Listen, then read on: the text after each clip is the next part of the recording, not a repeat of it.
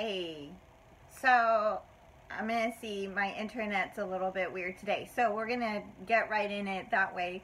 If my internet doesn't hold out, we will be fine. So I wanted to give a few tips on how to recognize self-sabotage, and I'm sorry, my background is a little bit messy today. But, okay, so how to recognize self-sabotage. I dealt with that for a little while, and I've done a lot of research on it, and I wanted to kind of share with you a little bit of what I found, because I see it now.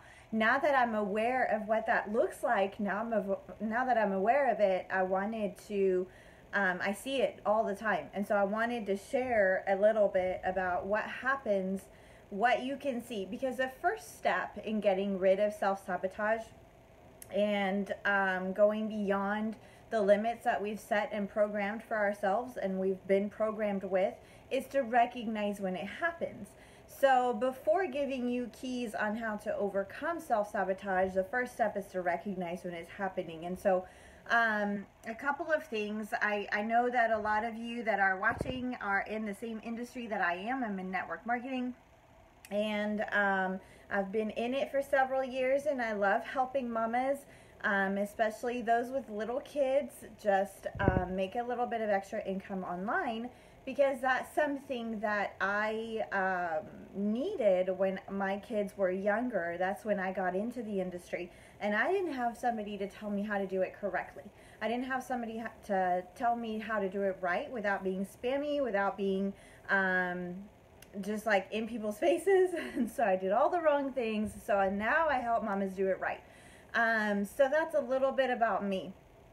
But so recognizing self-sabotage in helping to develop leaders and to develop mamas and helping them make an extra income, I wanted to share that because that has the potential to stop everything that you're doing. And I don't want that for you. It stopped everything I was doing several times in my career, and I don't want that for you. So one of the things that you can recognize with self-sabotage is, first of all, have you ever been in what I like to call it survival mode? Like with my family, we've called it survival mode. You know, we've had wealth, and then we've also been dirt poor. And when we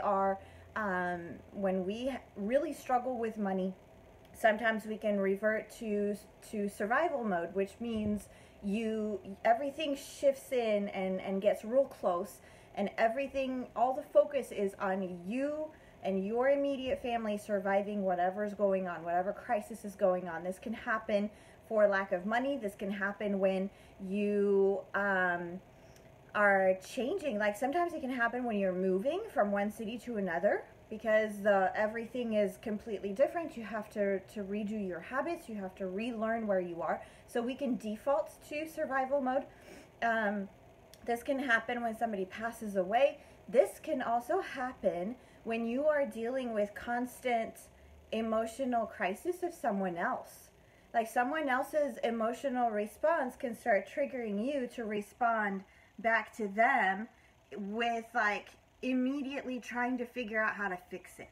And that's like survival mode, like just honing in, like everything narrows down and it's all about you, and it's all about surviving, and you and whoever you're looking at, it's all about you and them surviving and not thriving. So the problem with that is that it can create like the more we're in it, I was in it for years. I was in that mind space for years, like right after having kids, especially because having kids was the hardest, most beautiful thing I've ever done.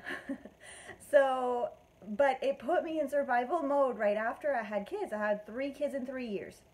And it put me in this mode of, it's just about me and keeping those kids alive. And that's it. I could not focus on anyone else outside of that for a few years. Thank God I'm out of that. But so that can also trigger a survival mode. So you end up strategizing, you end up trying to figure out how to make things work, how to fit pieces in together to keep people alive. And that can become a comfortable place that you're in, right? That can become familiar. This is what you do. This is who you are. This is how you deal with things. This is how you perceive the world. This is like everything's about you surviving and you trying to provide the best for your family, your immediate family. There's not any room for anything outside of that. There's not any room for helping people. There's not any room for, you know, thinking about anything else. There's just not a bandwidth, a capacity for that. So why am I talking about survival with self-sabotage? Because when you start coming out of that place of survival mode, because we're not designed to live in survival mode. We're designed to thrive. We're designed to help people. We're designed to live with a community. We're designed to impact our community, impact the world, spread the good news, like bring hope and joy and love. Like that's what we're designed to do. But when we're in survival mode, we can't think about those things because we're surviving. Like that's it takes all of our energy and focus. So when you start taking steps to get out of survival mode, and there are steps to that, which I can probably talk about in a different video because I think that's a subject that we need to, a lot of people, I could have used that a long time ago, how to get out of survival mode while still being at home with the little kids. But for now, we're talking about self-sabotage. So when you start coming out of that, you can feel exposed, right? Like all of a sudden, I don't know, you're making extra money. If you're in my industry, you start making a little extra money. You start selling some things. It feels really good. You start getting people involved in your business. They're starting to have success. You're starting to make things work. Things are going good, you know. You're not worried about income as much. You're starting to thrive. You're starting to be in a good place. You're happy. And then all of a sudden something happens and you freak out and you're like, this is uncomfortable. This is not, like your brain freaks out and says, this isn't right. This is not familiar. This is uncomfortable. Like this is different. I have to get myself back in survival mode.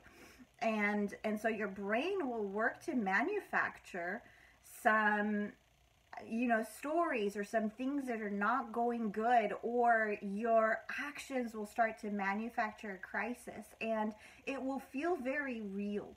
It will feel really true. Like I experienced this many times, and there's a couple of resources that I have if you want some of those resources to kind of dig into that a little bit more. Just send me a message and I can share what I read, what I looked at, to recognize these patterns in my life.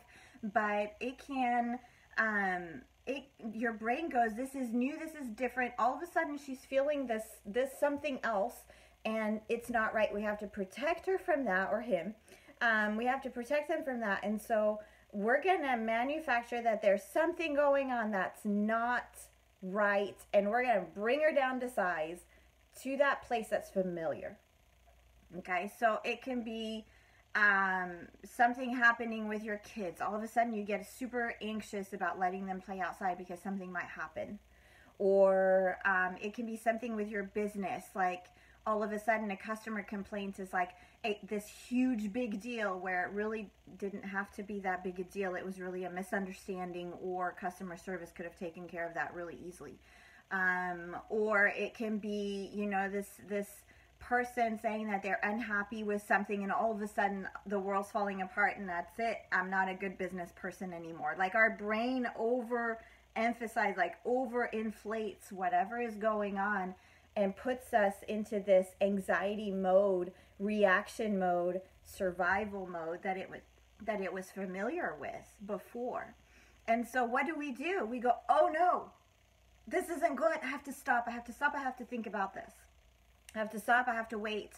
Let me think about it. Let me go look for, okay, I don't have any more bandwidth for anything else, for growth, for any kind of growth, because I need to figure this out. And so then we stop our progress. We stop whatever it is that we're working on, you know, whatever we were doing so good at, losing weight, meal planning, whatever it was. We stop it all, and we're like, I need to get back to this comfortable place to try and figure this out, because this something's not right. What we need to do in those moments is train our instinct to not listen to our brain. And that's hard to do because we as women rely on our intuition so much that we've learned to listen to our intuition, but sometimes our intuition is just there to keep us safe. It's not there to help us grow. right? So we have this built-in mama instinct that's there to keep everyone safe. But sometimes growth doesn't feel safe. Sometimes growth requires pain. Sometimes growth requires stretching. Sometimes growth requires us to get out of our comfort zone and feel a little bit insecure, feel a little bit exposed. And that's where growth happens, is when we start feeling this exposed. You know, like when you're climbing a hill, it's hard, it's grinding, you're moving, you're working, and then all of a sudden you get to the top and it's like all open and there's no more grind, there's no more hard, your muscles are not screaming at you anymore, the wind is blowing through your hair, you're at the top of the hill and things are going good, and you're like, whew, I feel so free. And your brain goes, oh my gosh, you're gonna fall off the cliff, watch out, right? So that's what happens when we start to self-sabotage. And the one thing I wanted to give you guys is, it's okay to recognize it and to not trust your feelings. It's okay to recognize that and not trust your emotions. We do have that instinct to protect our kids, and that's always going to be there, and we do need to listen to an instinct to protect our kids. But when they're safely playing outside and you can see them through the window, and you have this thought of, oh my gosh, one of them's probably going to get hurt out there, that's not necessarily true. You don't have to believe that. That is just, you know, your upper limit, if you will. It's the part where all of a sudden things are going good, and you don't, like, your brain is trying to manufacture this thing that could possibly maybe one day happen, and it's not the truth. They're fine, they're safe, they're outside, they're inside the fence, they're, you know, there's nothing out there that could hurt them. I mean, yeah, sure, they could fall, but what's a scraped knee? I mean, kids do that. And so I just wanted to give you guys this, because I feel like sometimes we do this and it's a habit to bring ourselves back down to size over and over and over, and I've been there. And to break through that is hard, but it starts with recognizing what is happening and going, no, this is my feeling, but my feelings on this right now are not truth. My feelings are just my feelings, and I am going to submit my mind, I'm going to submit my will and my emotions to what the truth says. And the truth is, we are safe. We are okay. We are growing. We are expanding. We are thriving in our new environment. And so brain, and this is a good exercise to do, is to talk to your brain and go, you know what? Thank you for trying to protect me, but you know what? I'm okay, and this is okay, and we are safe, and growth is good, and I want this.